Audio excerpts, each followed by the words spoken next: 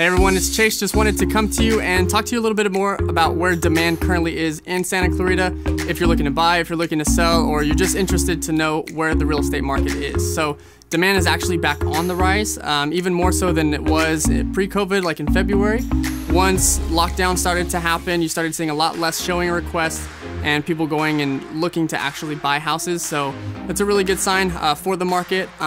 You are starting to see a lot more multiple offer situations, multiple showings, and homes are selling relatively quickly under the $800,000 price point. Once you kind of get into the $800,000 and above, you're starting to look at jumbo loans, and lenders, because of the pandemic, kind of tightened down a lot more and getting a little bit more strict. So some jumbo loans aren't even available anymore, and so that's why you're starting to see a little less volume in that price point. But I'm very optimistic about that just because of the clients that I've been working with personally and other people and home buyers and sellers in the marketplace. A lot of them are selling their maybe starter home and they're upgrading just because their family is growing. So that's a very good sign and something to look forward to in the near future.